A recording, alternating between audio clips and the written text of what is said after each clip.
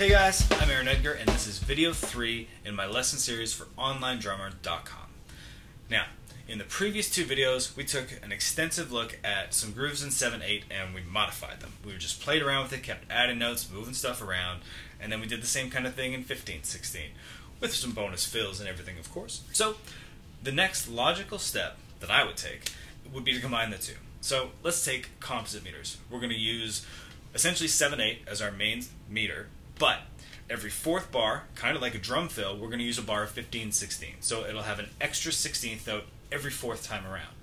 Let's take some of the more basic examples from lessons 1 and 2 and combine it into our first composite meter.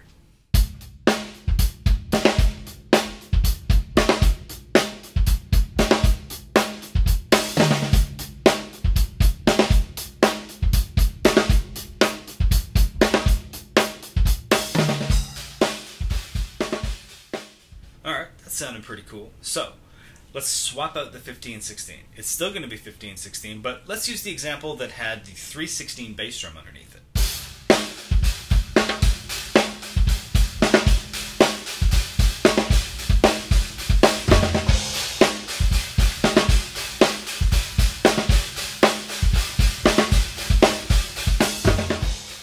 So the next thing that I'd like to do is take the bar of 7/8 and add the 3/16 repeating bass drum underneath that. Now, one cool thing to notice is how this whole pattern repeats. So when we get to the 15/16 bar and we have our 5 equally spaced bass drums across it using 3/16 notes, that's going to continue into the first bar of 7/8 till the very last note of that first bar again. So it gives a really cool revolving feel. It almost disguises the fact that we're playing in messed up time signatures a little bit.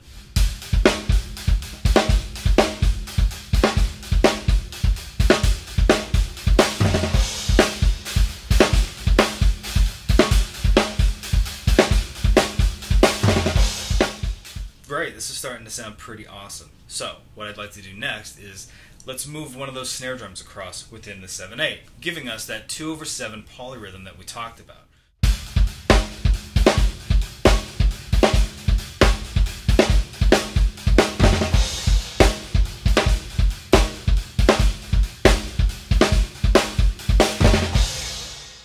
So what we should do next is something a little bit tougher.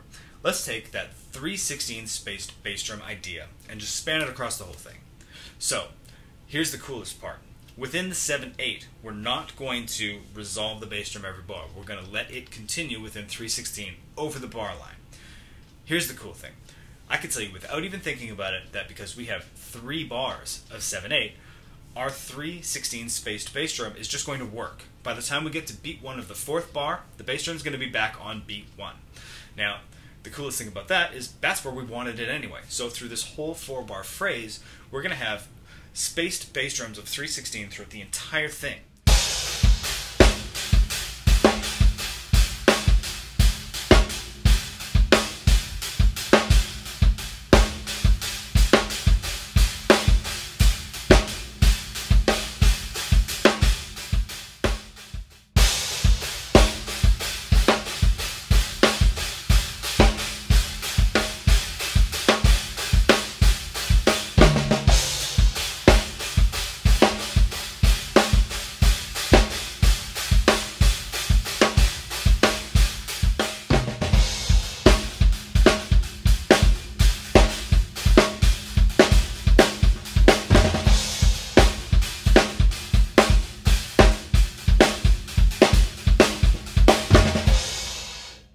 So let's mess with this a little bit further.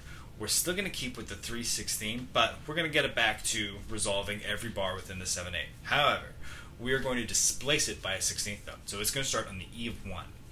Now, we're also going to keep the 2/7 spaced snare drum idea.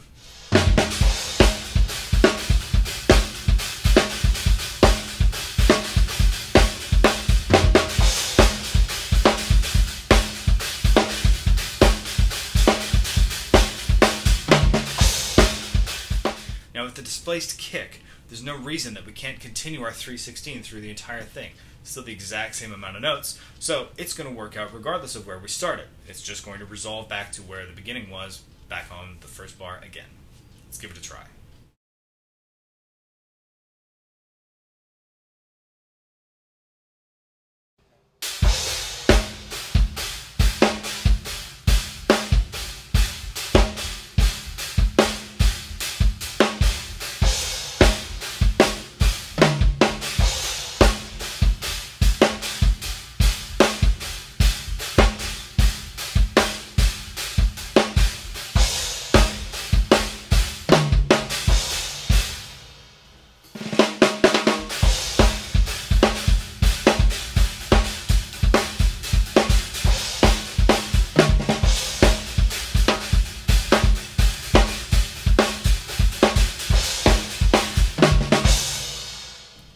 so I hope you guys enjoyed this lesson.